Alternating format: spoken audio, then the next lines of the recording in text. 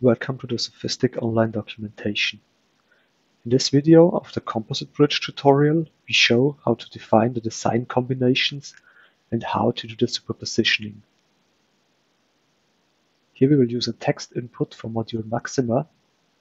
So I first create a text task.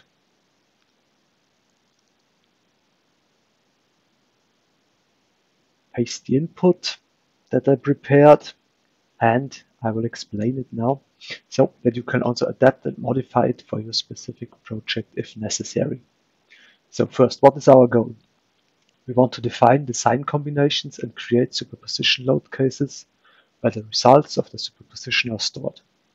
For this purpose, we have defined actions in the action manager and assigned load cases to these actions.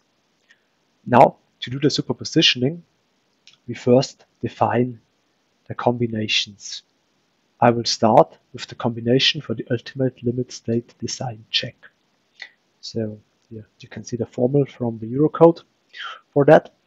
And now I define the combination by assigning first the number, respectively ID, to it, and then state that I would like to have a combination for the ultimate limit state here with this literal DC. And next, I define the actions that should be used in this combination. So here I add the actions G1 and G2 for the dead load, C1 for the creep and shrinkage until traffic opening, the actions for the traffic load, GRU and GRT that we defined and filled previously, and then the actions for temperature and settlements. Note that how these actions are considered in the superpositioning is defined by their properties in the action manager. Note that you also can redefine properties of actions for the specific combinations, like I did here, for example, by setting the partial safety factor for secondary effects of creep and shrinkage to 1.35. Next, we define which superposition load cases should be created, and this is done with the sub command. Here, we first specify the result item that should be maximized or minimized in the superposition by defining the element type, here DSLN for design elements, and the result type, here for example bending moment My or shear force reset. And we define a load case where the results of each superposition should be stored.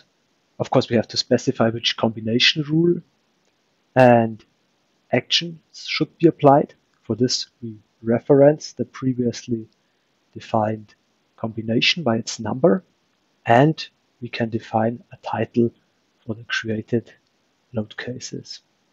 Note that I limited myself to just investigate the combinations for My and reset because I suppose that these will be the relevant ones for the composite girders that are predominantly subjected to uniaxial bending. If further result types, like for example a torsional moment MT, are relevant in your project, please add the corresponding lines here and adjust them.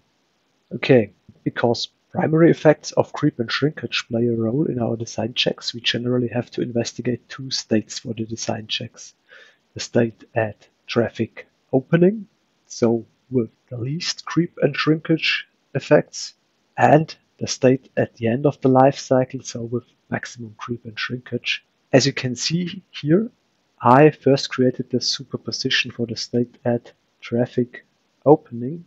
I did this by applying only the action C1 that carries the effects of creep and shrinkage until traffic opening. Next, I will create the state at the end of the bridge life cycle by copying the created input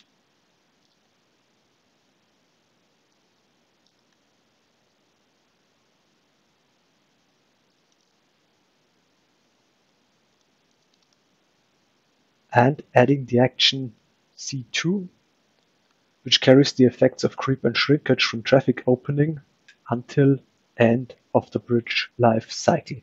As we have a new combination, we have to adjust the combination in load case numbers. So I will here assign number 2. Also adjust title and of course the load case numbers. Okay, so we now have created the design combinations for the ultimate limit state. Next, we will do the same for the combinations in the serviceability limit state. So, as you can see here, the characteristic, also called rare combination, and the frequent and quasi-permanent combinations. I will paste the input and explain the few differences to the input for the ultimate limit state. So now starting with the rare or characteristic combination, you can see that we also create here combinations at traffic opening and at the end of the bridge life cycle.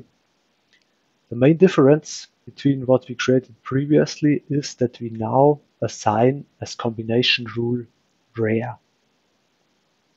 And now, of course, as we have a new combination and new load cases that should be created, we have to adapt the combination and load case numbers. So you can see here I assigned 11 and 12 and also adapted the load case numbers. We do the same for the frequent combination and also for the quasi-permanent one. And now we can run the task and take a look at the created design envelopes.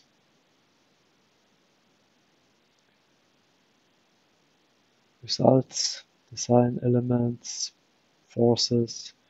Now, for example, taking bending moment my and selecting corresponding load cases. As you might remember, assigned load case 3001 for max my envelope. And yeah, you can see I can find this here also for min my. So this was now state at traffic opening. I have the same here for state at T infinity, so the end of the bridge life cycle, and so on, also for the rare and frequent and quasi-permanent combinations.